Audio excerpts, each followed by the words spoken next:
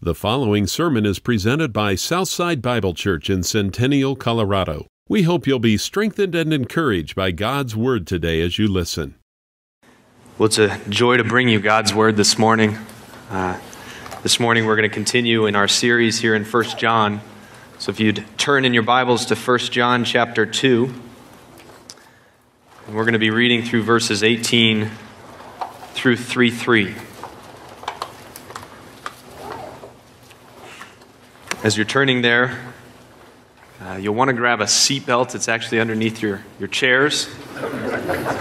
We're going to be taking a ride through quite a big text here this morning. It was pretty bad, but I did see a few of you look under your seats. So maybe that's indicative of a Sunday morning. Here's what we're tasked with this morning as we look at this text together. We will discuss the Antichrist.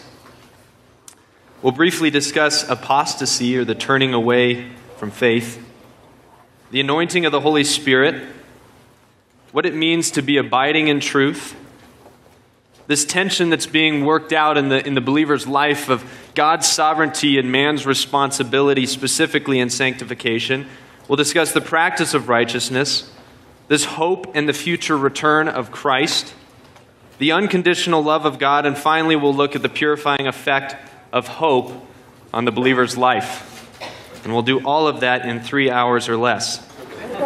So let's look at our text this morning.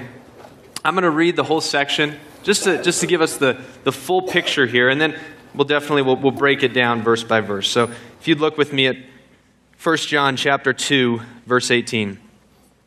Children, it is the last hour, and just as you heard that Antichrist is coming, even now many antichrists have appeared.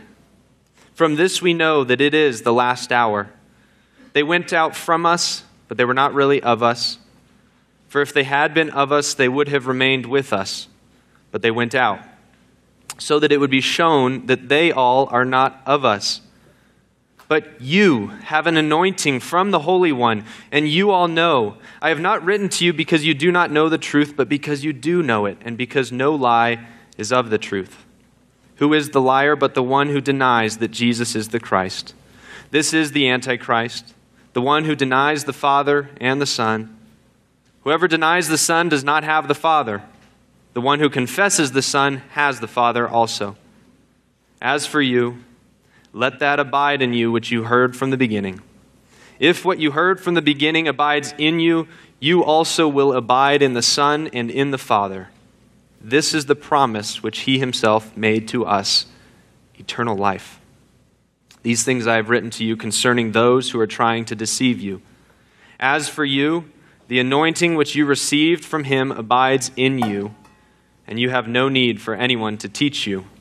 But as his anointing teaches you about all things, and is true and is not a lie, and just as it has taught you, you abide in him. Now, little children, abide in him, so that when he appears, we may have confidence and not shrink away from him in shame at his coming. If you know that he is righteous, you know that everyone also who practices righteousness is born of him. See how great a love the Father has bestowed on us that we would be called children of God. And as such we are. For this reason the world does not know us, because it did not know him. Beloved, now we are children of God, and it has not appeared as yet what we will be. We know that when he appears, we will be like him, because we will see him just as he is. And everyone who has this hope fixed on him purifies himself just as he is pure. Let's pray together.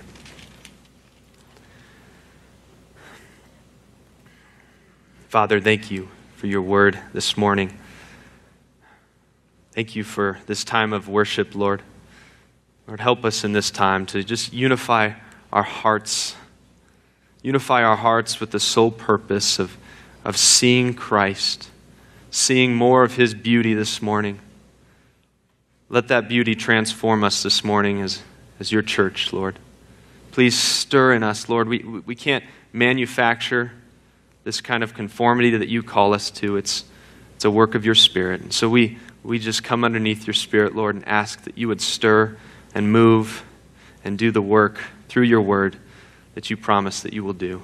Conform us to the image of Jesus Christ this morning, Lord.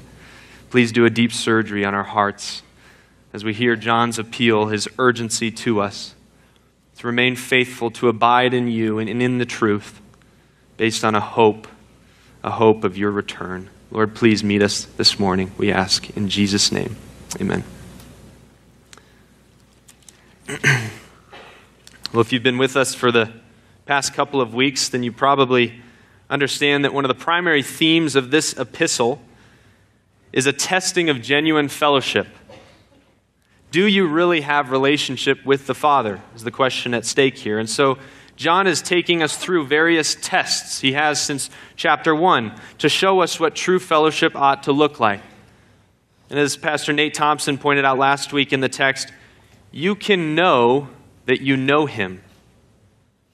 This isn't merely a checklist that John is taking us through. Well, I've done that well, I've done that well, and not well, that love thing over there, I don't know about that. It's not what he's doing here. This is a deep heart assessment. It's not perfection, but these characteristics ought to be manifested in our lives as believers. New hearts ought to look like this, is what John is showing us. As Ken often says, it's not perfection but direction. So is your life marked by these characteristics? Is the Spirit working in you in such a way where these things are being manifested as John is taking us through this test? Well, when you look out on the landscape of modern evangelicalism, what you see may be disheartening. There's so many that are turning their back on the faith today. I'm sure if we were to ask just even in this room, if anyone knows of someone that's turned their back, I'm sure many hands would go up. And although incredibly difficult for those who see it happen, this really should be no surprise to us. It shouldn't. Ever since the beginning, Satan has rebelled, and there has been a God-opposing evil power throughout the universe. Satan, the enemy of lies, loves to deceive. He loves to see men and women confused in their faith and thus turn their back on their faith. But what ultimately is his weapon? What's his weapon? What causes this turning away and turning back to the world? Is it just from feeling disconnected or burnt out? Or well, maybe someone hurt me over there? Well, those may be periphery causes. I think it goes much deeper than that. And what John is going to show us this morning in this text is that ultimately what causes a turning away from the faith is a wrong view of Christ. When you boil it all down, what plagues the church today is a message that has lost its Christological focus. And Satan will throw anything into the way to clutter this message, to clutter the authenticity of this message. We've lost the pure and simple devotion to Jesus Christ in the modern evangelical church. We have, and when I say we, I speak generally of the church as a whole, and maybe more specifically the Western church. But again, this shouldn't be a surprise to us. It's easy to kind of sit up here and point the finger and say that's the problem, but it shouldn't be a surprise to us. Any great war hero knows the best way to defeat an army is to do what? To cut off the resources, the food, the water, the weaponry. Eventually they'll wave the white flag and give in, and so it is with Satan. Go after the source. Go after the sustenance of all life in the church. Go after Christ, the vine, the head, the fountain. When Christ is removed, the body will begin to turn on one another. Worldliness will make its way in, and man will find his way out. As we've been studying in 1 John, we'll see this morning that's exactly what's happening in the church. A false gospel is being proclaimed that is bringing confusion to this simple yet profound message of the gospel. And the stakes are enormous. We're talking about eternal life here. You either have fellowship or you don't. This is what it looks like to know Christ. Do you have it? That's what John is imploring us with. Now, in the case of John's writings, he's dealing with a false teaching called Gnosticism. We've seen this throughout Scripture.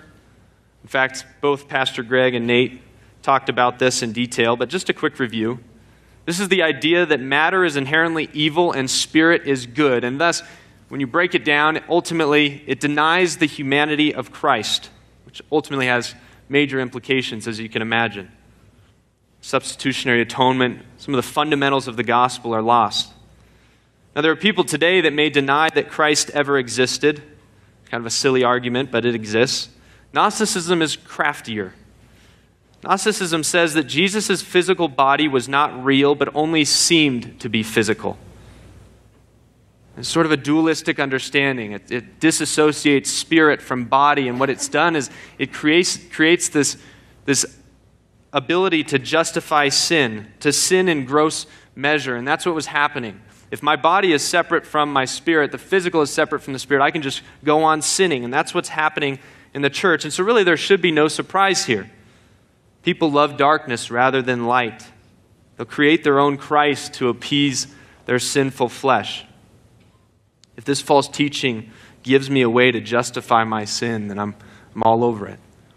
I have this image, and Jackie and I have a 2-year-old, well, soon to be 2, his name's Hudson, and he has his stuffed animals. And I don't know why he does this, it's just something he does. He takes his stuffed animals and he kind of curls his shoulders in like this, and he kind of gets this like mischievous smile on, and he just kind of strokes his stuffed animals like this. It's weird, it's a little creepy, I don't know why he does it.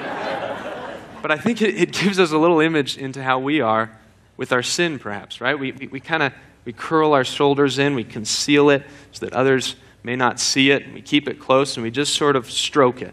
And we'll create all these bubbles around us, and we'll make up our own Christ so as to appease our sinful flesh.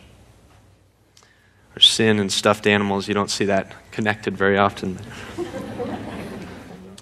So in our passage this morning, John, in all urgency, is going to warn the believers about these false teachers. He calls them antichrists, plural, by contrasting the false teachers with true, genuine Christians. So he's going to compare and contrast the Antichrist with genuine Christians, what characterizes each. And really that's verses 18 through 27. I'm giving it away now, but ultimately what he says is it's our faithfulness to Christ and to the end that testifies of our genuineness, which is really where we get that sweet marriage of God's sovereign grace that sustains us and our responsibility to hold fast and to persevere, and we'll talk about that a little bit. And then in verses 28 through 3:3, it's a glorious text about our hope as believers. And it shows us that our faithfulness is secured and motivated by our hope in the return of Christ. So the Antichrist, genuine believers, what distinguishes them? It's a faithfulness. That faithfulness is secured and motivated by our hope in Christ. Now I acknowledge we here at Southside probably don't deal as readily with false teachers as some others do. And although we do, we have them. We've had them come in our midst. We should never be complacent about looking out for the false teachers. But generally it's not as frequent of an issue here. But that does not mean that we're protected from the false teachers. Okay, we live in a world where media has exploded, and as a result, you have pastors that fill the pulpits with lies, and these messages are propagating. They're spreading all over, and we are not immune to it, which is why we must be awake. We must, with the same kind of urgency that John displays here, be ready in every hour, holding fast to Christ, holding fast to the one who has gone before us. And so John begins here in the text, if you'd look with me at verse 1. Children, again, this is John's endearing pastor's heart. Children, it is the last hour, and just as you heard that Antichrist is coming, even now many Antichrists have appeared. From this we know that it is the last hour. So first he says, it is the last hour. The phrase literally is translated, last hour it is. The word order brings out the emphasis of what he's saying. And this last hour refers to the present evil age, from Christ's coming to his return. He says the end is at hand. There's an urgency that John is conveying here. As a result of Christ's coming, many antichrists rose up in opposition to him. This is the first occurrence of the term antichrist. John uses the singular and then the plural, saying there are many antichrists here and now, and there's a final antichrist to come. In 1 John 4:3, he refers to these antichrists sort of as the spirit of the antichrist. In 1 John 4:3, he says, and every spirit that does not confess Jesus is not from God. This is the spirit of the antichrist, of which you have heard that is coming, and now it is already in the world. So who are the antichrists? They're false teachers who are opposed to Christ.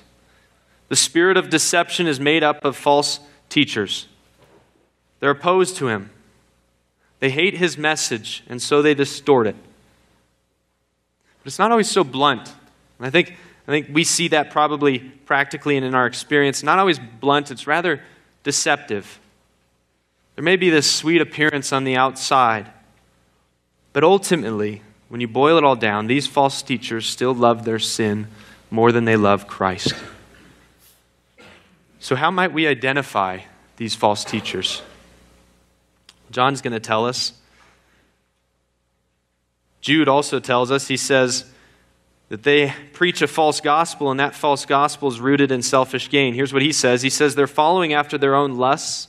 They speak arrogantly, flattering people for the sake of gaining an advantage. So there's a sin of just self-absorption, consumed with self. There's no humility to these false teachers. And out of this false gospel comes dead fruit. Here's what Paul says in Titus. He says, they profess to know God, but by their deeds they deny him, being detestable and disobedient and worthless for any good deed. And here's what John says. He says, they went out from us, but they were not really of us.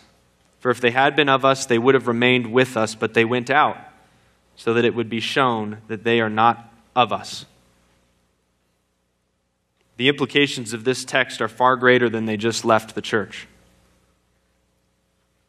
John is not referring to church hoppers here. This is a breaking in fellowship that John is referring to. Their connection to us was merely physical, nominal. It had no substance to it. They weren't committed to the truth. They were never attached to the vine. They never drank of the same fountain or tasted of the same sweetness of Christ. Yes, they may have listened to sermon after sermon, conference after conference. They may have closed their eyes in worship or raised their hand when the pastor said something convincing, but they were never of us. They never had Christ. And John's words are bold and necessarily bold. He says they were never of us. These false teachers showed their true colors. And it's confusing for all the others, isn't it? Sometimes we may doubt, do they have something I don't have? Often these false teachers go after the weaker sheep and bring them with them.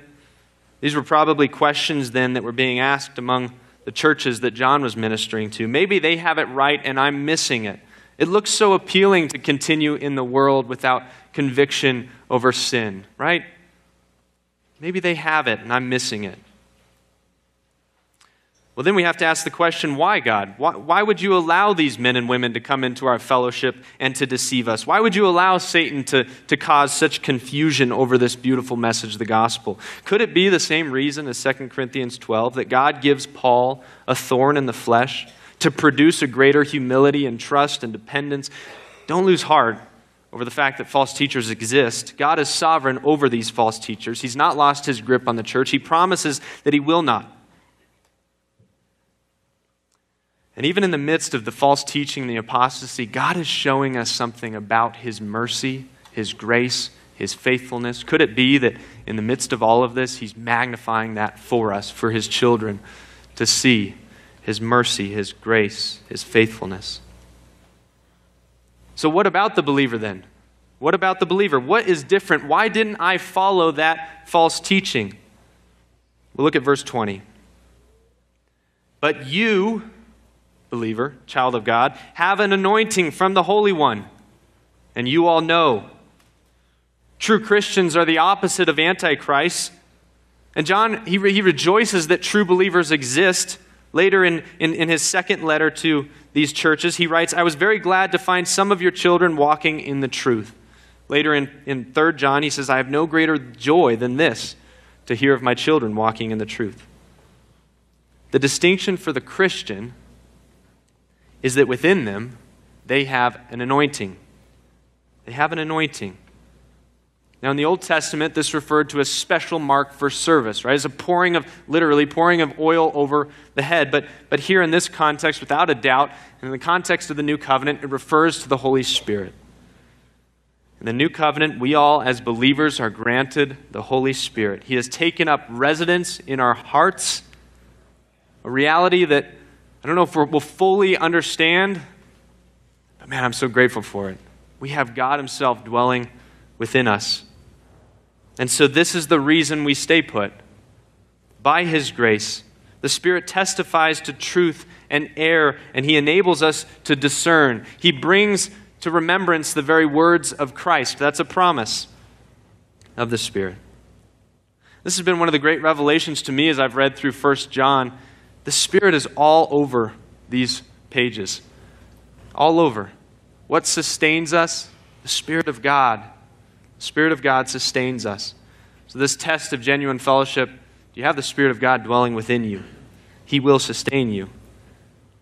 Earlier in John's gospel account, he wrote in John 16:13, "But when He, the Spirit of truth, comes, He will guide you into all the truth. For He will not speak on His own initiative, but whatever He hears, He will speak, and He will disclose to you what is to come." So the Spirit testifies to the truth. He filters out the untrue from the true. And so John can speak as he does in verse 21. "I've not written to you because you do not know the truth, but because you do know it, and because no lie is of the truth." John is saying, I know you know the truth, but be aware of what is around you.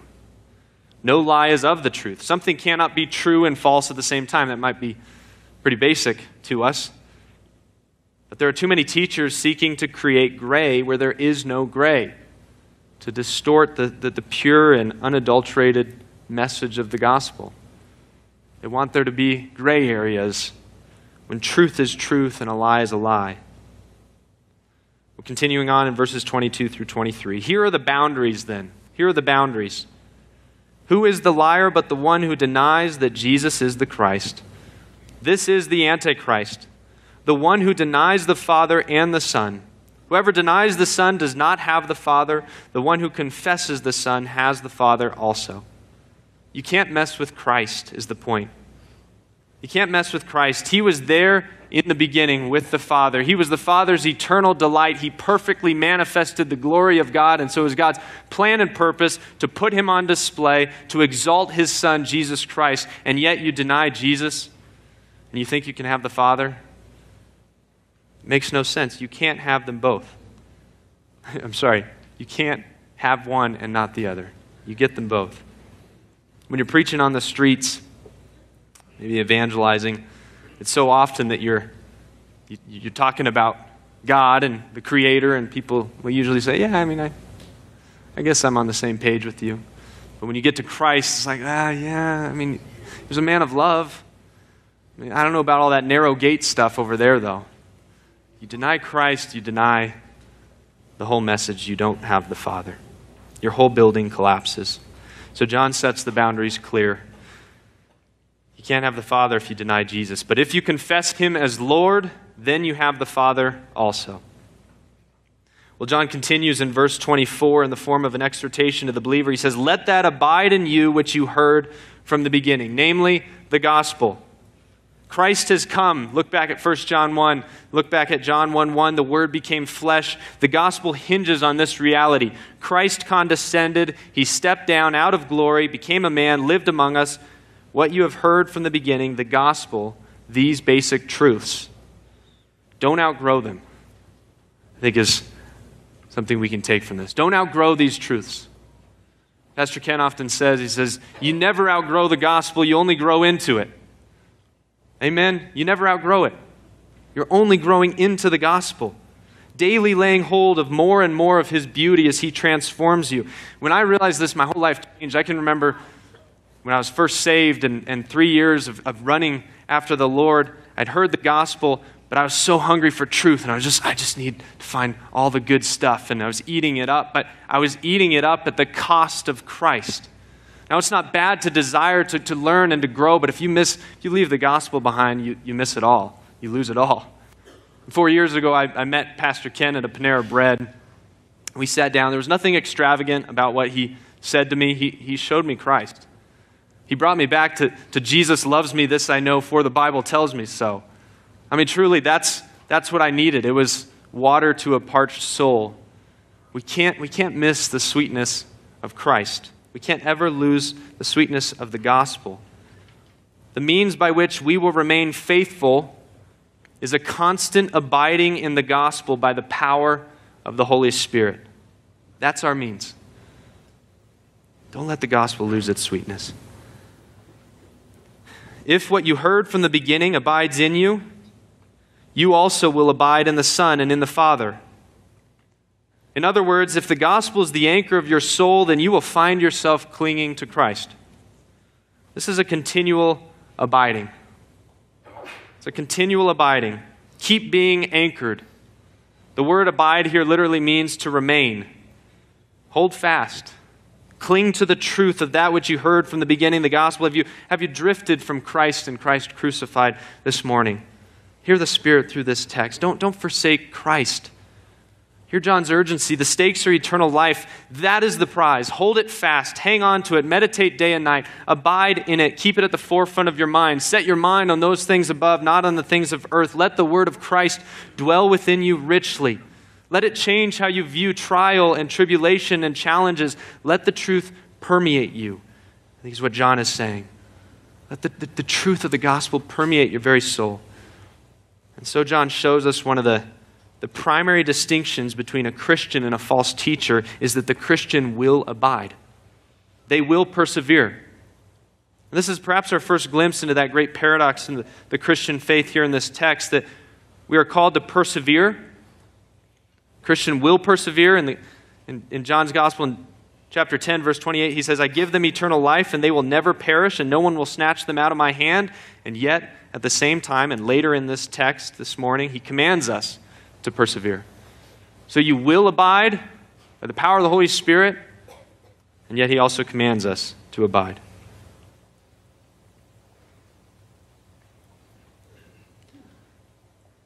This is a tension that we see throughout the Bible, God's sovereignty and man's responsibility. Some may say that our obedience to God reveals the reality that this truth abides in me, it lives in me, it has my heart. Don't be deceived then, verse 26. These things I have written to you concerning those who are trying to deceive you. Don't be deceived by those seeking to deceive us with anything but the truth and the simplicity, the purity of the gospel. Don't be deceived by them.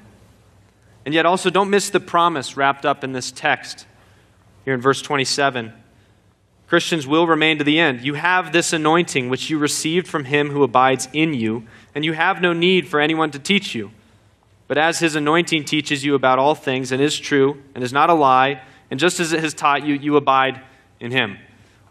Well, it just said we don't need anyone to teach us, so we can just close our Bibles and be done, right? Done for the day. No.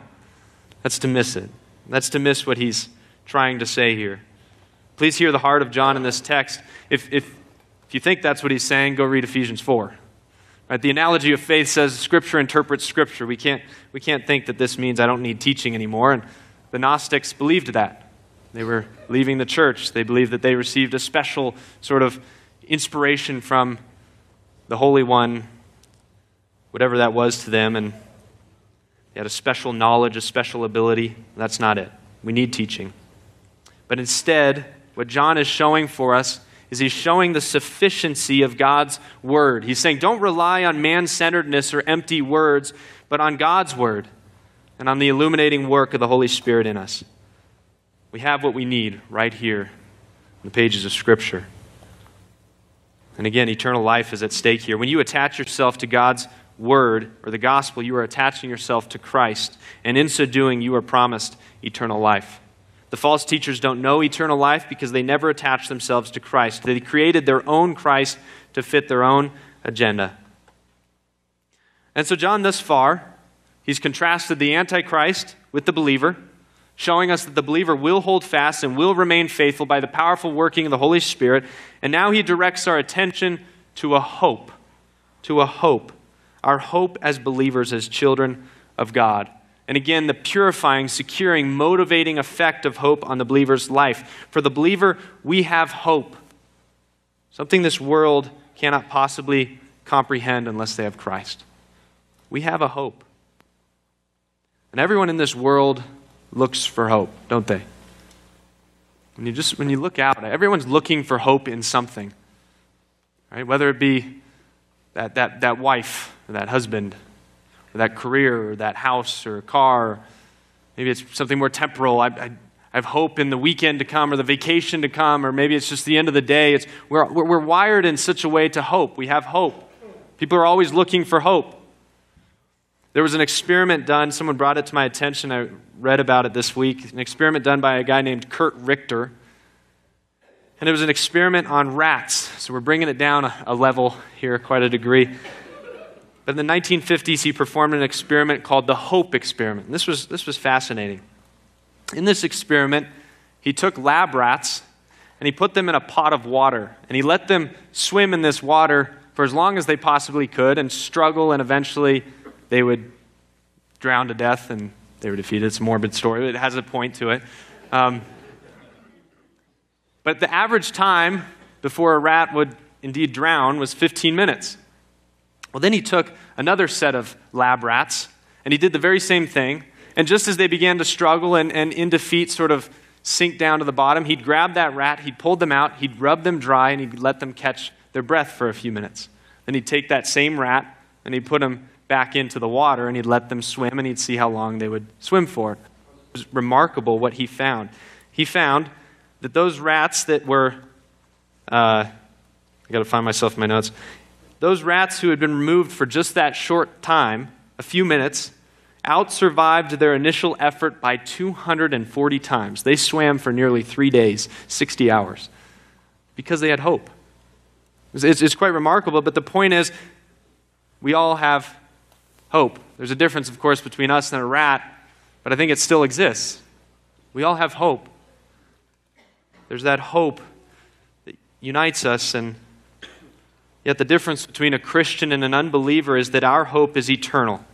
It's sure, it's steadfast. It does not vacillate or change with the world. It's not temporal. It will find its end, of course, its realization, its consummation when we get to glory. But we have a sure and steadfast hope, one that's immovable. That's the difference. John MacArthur describes hope in this way. He says, the concept of spiritual hope is analogous to turning on a blazing light in a dark place. It immediately illuminates one's outlook, uplifts the soul, and produces joy in the heart. Hope introduces life and happiness into this sin-stained and death-filled world. What a great testament to the goodness of God that He would give us hope. Isn't that amazing? He gives us hope in this dark world. Hope for a future with Christ. Romans 8, 22 through 25, if you want to turn there. This is a great text dealing with our hope. Romans 8, 22 through 25. For we know that the whole creation has been groaning together in the pains of childbirth until now. And not only the creation, but we ourselves, who have the first fruits of the Spirit, groan inwardly as we wait eagerly for adoption as sons, the redemption of our bodies. For in this hope we were saved. Now hope that is seen is not hope, for who hopes for what he sees? But if we hope for what we do not see, we wait for it with patience. Hebrews 6, 19 through 20, you can turn there too if you'd like. This hope we have as an anchor of the soul, a hope both sure and steadfast, and one which enters within the veil where Jesus has entered as a forerunner for us, having become a high priest forever according to the order of Melchizedek. Hope. It's a part of the believer's armor. We're told of the helmet, the hope of salvation. With hope, we can endure the most difficult circumstances. It's a remedy for the despairing whole soul. In Psalm 42, twice the psalmist writes, "Why are you so downcast, O my soul, and why have you become disturbed within me? Hope in God, for I shall yet praise Him." Hope motivates us. It motivates us in missions and ministry. Adoniram Judson, the great missionary to Burma, said this, "In spite of sorrow, loss, and pain, our course be onward still.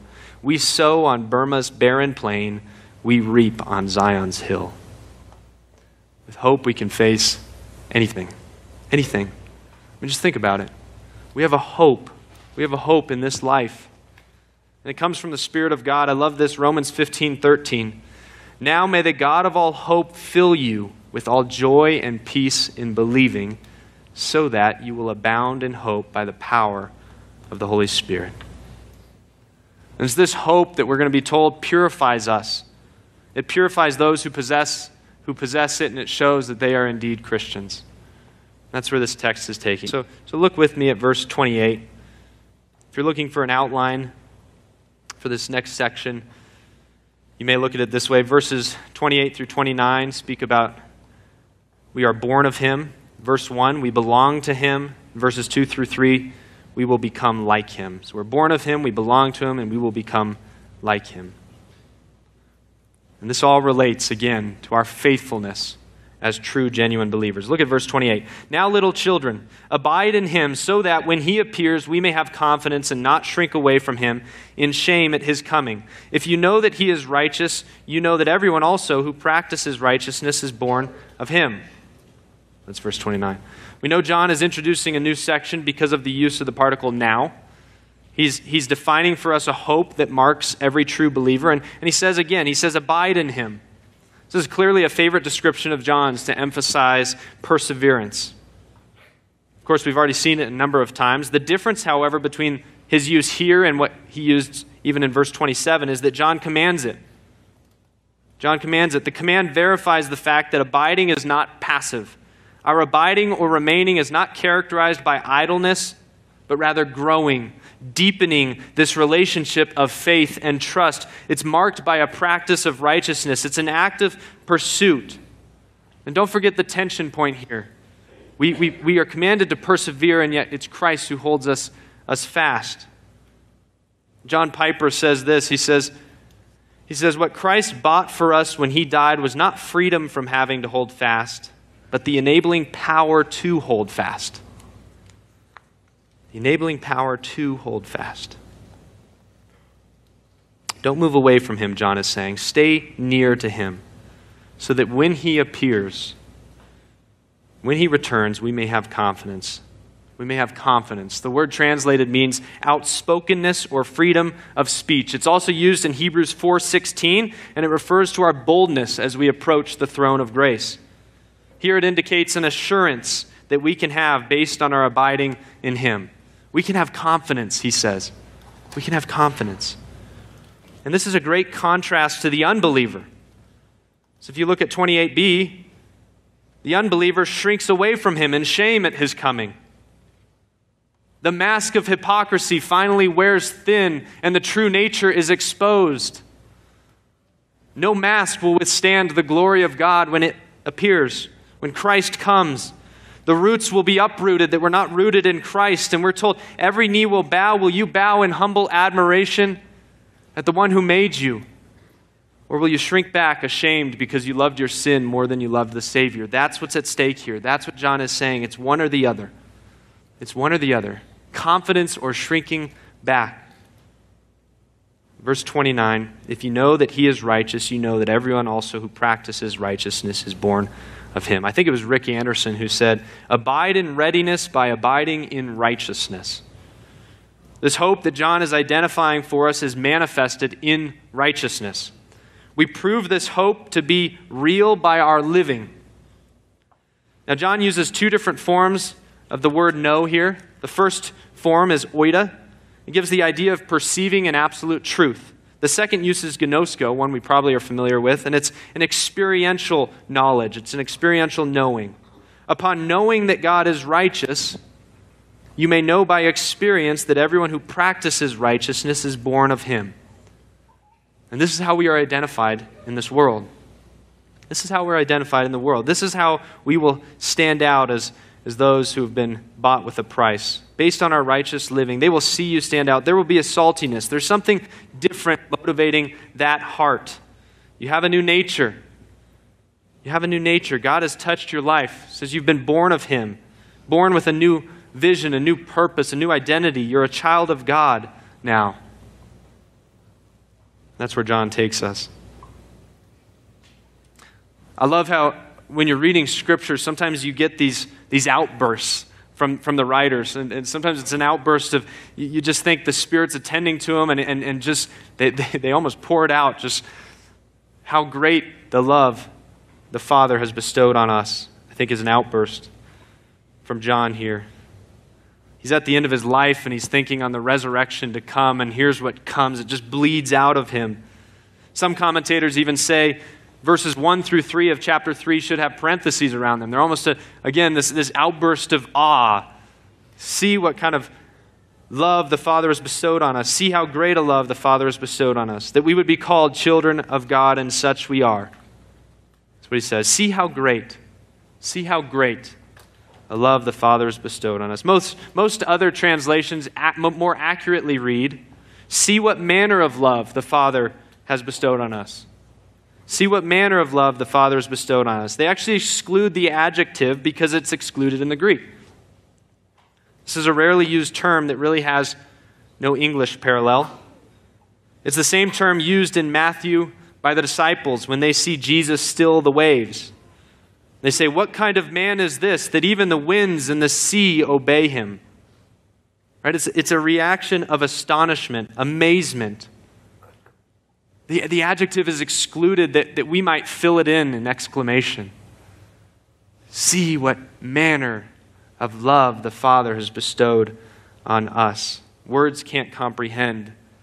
Words can't comprehend this unique love of God. And it's this unique love of God that is the very foundation of our hope. We can have hope because of this kind of love. God has loved me with an unmatched love. That's what this verse is telling us. This is a love whereby He takes all the initiative. He takes all the initiative. We couldn't have chosen our adoption. I mean, think about that. We couldn't. We didn't choose our adoption. God set His love on us, and that's it. It's kind of a Deuteronomy 7, right? It wasn't because we were some majestic, great, big, large people, and speaking of Israel. I set my love on them. I set my heart upon them. Revelation 1:5, and John says it later. He says, "And from Jesus Christ, the faithful witness, the firstborn of the dead, and the ruler of the kings of the earth, to Him who loves us and released us from our sins by His blood, to Him be glory forever." This isn't a kind of love that's, "Hey, Dad, I scored a goal in soccer. Well, I guess I'll still love you, son." It's not that kind of love, right? It's not a love of response. It's a love of initiative. He's adopted me into His family, and He's given me a new name for no reason but that His heart is upon me. Is there any better name to be called than a child of God? It carries with it a new nature, a new birth, new identity. There's no greater name. There's no greater name than to be called a child of God. What a blessing. We are children of God. And the text says the world does not know us because it did not know Him. The world does not know us because it did not know Him. We are just aliens and sojourners passing through. Our gaze is on something far greater than this world can possibly grasp. And I don't say that in some elitist kind of way. I say that as one who drank of the sewage of this world for 19 years. 19 years, and then I drank the sweetness of Christ. I tasted of Him, the sweet fountain of living water, and everything changed. I know many would testify to that very thing, even as David Chambliss was praying. When we're drinking of sewage and we drink of Christ, man, you know there's something so much sweeter. There's something so much sweeter. The world doesn't know us. The world doesn't understand that when I'm driving, I can speak out loud and know that God hears me. Right? The world doesn't get that. They don't understand that I can sit down and eat my eggs and bacon and drink my orange juice to the glory of God. And I don't do that perfectly. Don't hear me wrong, but I'm just saying that they don't understand that. They don't understand that the Spirit now dwells within us as children of God and testifies to God. When we look out on the mountains or we look at the sunset or we see the changing colors of fall right now, we can put a name to those things as children of God. The world doesn't understand that. The world doesn't understand that as the Spirit now lives within me, and as I stand here even this morning and as we sing songs, that He stirs our affections and we can worship Him. The world doesn't understand that. And I think that's what John is saying. They don't understand this love that we have been loved with, this anointing that we have now by the Spirit and the faithfulness that we now are promised in the gospel. They don't understand. They just don't. Verse 2, "Beloved, now we are children of God, and it has not yet appeared as what we will be. What we are is not known by the world, not yet known by the world, and what we will be is not yet known by us. But we know that when he appears, we will be like him because we will see him just as he is.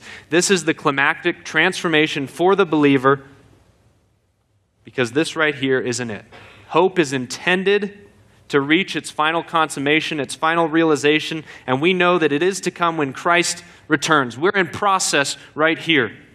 We're in process. I haven't fully put it on. But the promise here, we will be like him fully. In his coming will be our completion, likeness to Christ. All that you hope for will be answered when Christ returns. He's the only sure and steadfast hope. Have you put your hope on anything else? On any lesser thing? It's been said that imitation is the highest form of praise. And so our transformation will glorify Christ by showing that he is the all in all. Philippians 3:21, for our citizenship is in heaven, from which also we eagerly wait for a Savior, the Lord Jesus Christ, who will transform the body of our humble state into conformity with the body of his glory by the exertion of the power that he has, even to subject all things to himself. Is your hope on anything less than Christ? This will carry you. It's what you've longed for all your life, is what he's telling us, if we would just believe it. By the power of the Holy Spirit, believe this truth. Perfect union with Christ is all we've longed for. Verse 3, and everyone who has this hope fixed on him purifies himself just as he is pure. When our hope is on him, he is the object of our hope, there is a greater desire to become like him now. When Christ is the example, he's the goal of your life. To fix your hope on Christ is to emulate him, to walk in obedience to him. Paul said it this way, one thing I do, forgetting what lies behind me and reaching forward, stretching his neck, reaching forward to what lies ahead, I press on toward the goal, the prize of the upward call of God in Christ Jesus. Grace will move that way in us as we set our hope. An informed hope will make us those who love purity. It will. It must. What has this blessed hope produced in you?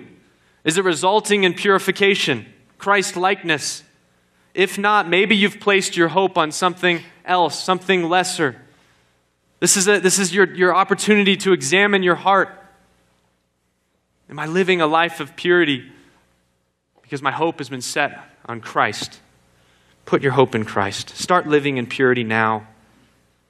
Beware lest you be found having fallen asleep. There's no time left. There's an urgency that Paul is telling us right here. It's the last hour. It is the last hour. Is this hope so manifested in your life that you are living day by day with great assurance? Abiding in the truth, clinging to the gospel and all of its purity. We can be confident when he returns. No other religion can claim such a thing because they take justification and they put it after sanctification. If I've done enough, maybe I'll be justified before God. We can be confident right here and now. That's what this text is telling us. And it's not because, well, I've had a good run reading my Bible lately, or I haven't looked at porn for a while, or my communication in my marriage has been really good lately. That's not our confidence. Our confidence is in the unchanging, undivided, unmixed, unstained, perfect one of the Lord Jesus Christ. Is your hope in him? Have you attached yourself truly to the vine? Dead branches can't bear fruit. Have you attached yourself to the vine?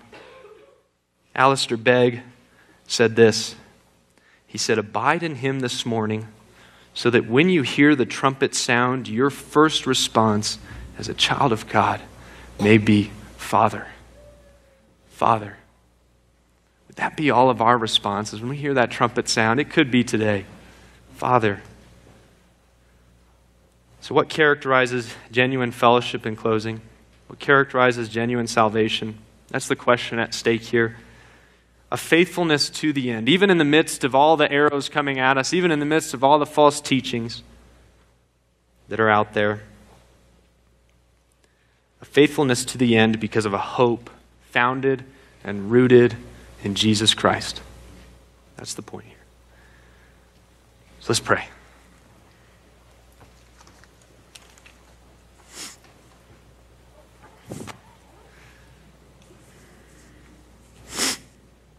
Father,